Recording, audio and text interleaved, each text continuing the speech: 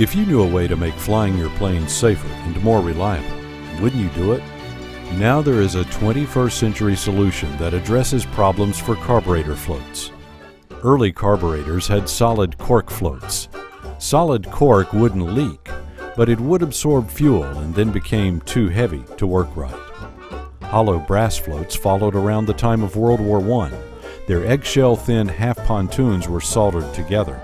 Then the pontoons were soldered to brass frames. They wouldn't absorb fuel, but the soldered seams were not always dependable and often leaked. About half of the FAA service difficulty reports on carburetors concern float malfunctions. For example, the engine failed to run more than 1 minute. The left pontoon was found loose in the carburetor bowl. And here, a pinhole permitted fuel to seep into the float, causing an emergency landing.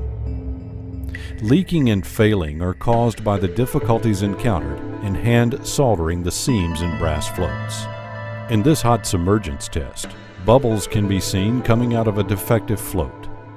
If air can get out, fuel can get in. And if fuel gets in, the float will sink. In 2005, the Marvel Schebler solid epoxy float was invented. It won't leak, the epoxy won't absorb fuel, and there are no soldered joints, so it won't fall apart. Major engine manufacturers Lycoming and Continental quickly specified the solid float for use in all Marvel Schebler MSA and HA type aviation carburetors. A hole in an epoxy float makes no difference. Here's one being drilled, then floated. Even this float with multiple holes floats reliably. Here's a hollow float with a hole through it,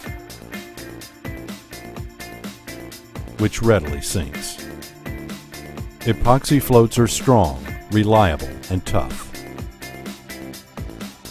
As you can see, the brass float does not fare well.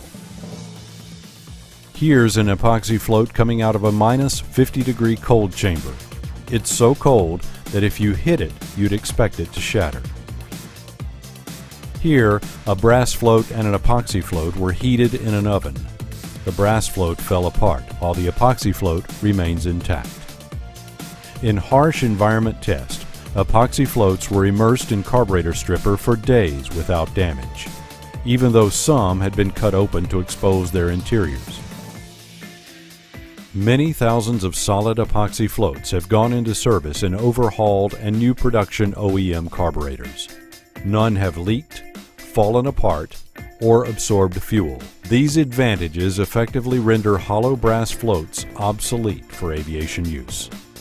No matter who makes hollow floats, or even what they're made of, the problem is that hollow floats are, well, they're hollow, and hollow things can sink, whether or not they are PMA approved.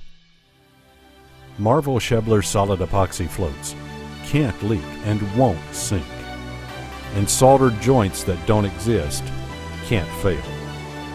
Marvel Schebler is the original equipment carburetor manufacturer that has supplied genuine OEM carburetors for over 70 years to Teledyne Continental Motors, Lycoming engines, Franklin engines, engine components, Superior engines, Cessna aircraft, and Robinson helicopters.